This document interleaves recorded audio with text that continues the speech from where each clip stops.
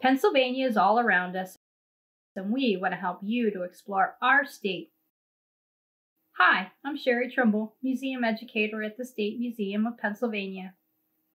Join me today as we explore candle making. Did you know that people have been lighting their homes with candles for over 2,500 years? Candle makers are called chandlers. Early candles used wicks made of reed and string dipped into tallow or melted fat from kitchen scraps. These candles were very smelly and were not very bright. A better option than tallow was sweet-smelling and brighter beeswax, but only the wealthy could afford such luxuries. When colonists arrived in Pennsylvania, tallow candles were still the main light source. Did you know that Benjamin Franklin's family owned a candle-making shop?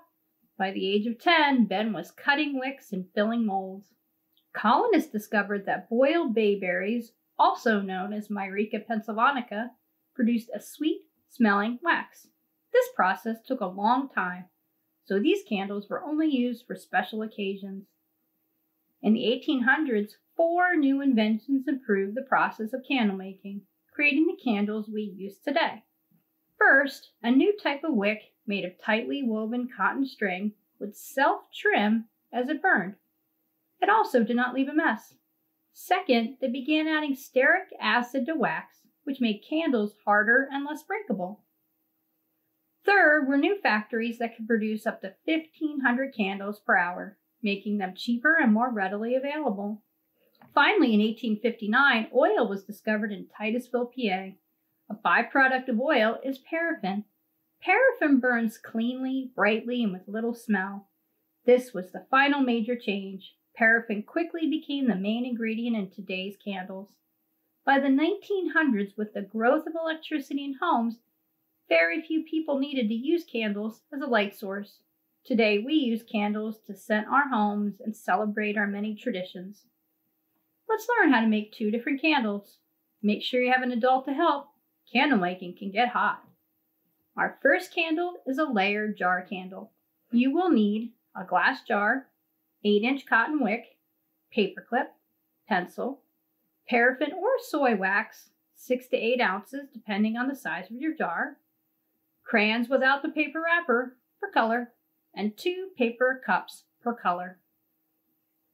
Tie the paper clip to the end of the wick and twist the other end around a pencil. Place the paper clip at the bottom of the jar. Fill the paper cup with small pieces of wax. Leave some room for the crayon. Break the crayon into small pieces and place on top of the wax. Microwave for 2 minutes. If the wax is not melted, stir the wax and add 20 more seconds at a time. Do not boil the wax or it will separate from the colors as it cools. Stir the wax and pour into the jar. Center your wick using the paper clip. Let cool. If the crayons do not fully melt, you can reuse it for your next candle project. Repeat the steps with your second color and cool. If you like scented candles, add a few drops of essential oil. Pour in layer 3. Once cool, keep repeating each step until the jar is full. The second type of candle is a dipped candle and will require hot water. Remember to have adult to help. You will need a tall metal can without the label, large pot, container for cold water, 6 ounces of paraffin wax, 12-inch cotton wick, crayon without paper wrapper, and 2 paper clips. Break the wax into small pieces and fill the can with wax. Place the can in the pot.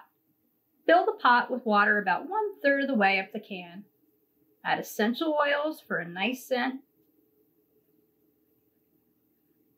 and pieces of crayon for color. Use medium heat to melt the wax. Do not boil the water. As the wax melts, carefully stir the mixture to ensure it melts evenly. While the wax melts, fill a second container halfway with cold water. Set it near the pot. Tie a paper clip to each end of the wick. Once the wax is fully melted, dip the wax in the melted wax and then into the cold water. Repeat the process over and over again until the wick is nicely covered. Clip off the paper clip. After dipping the candle in cold water, you can mold the wax with your hands to ensure a nice shape. Once the candle is a good shape, start dipping again. Repeat the dipping and molding process until you're happy with the size and shape of your candle. Once fully cooled and hardened, trim your wicks. Light and enjoy. Thank you for exploring candles with me. Visit our webpage for more videos and activities to help you explore Pennsylvania.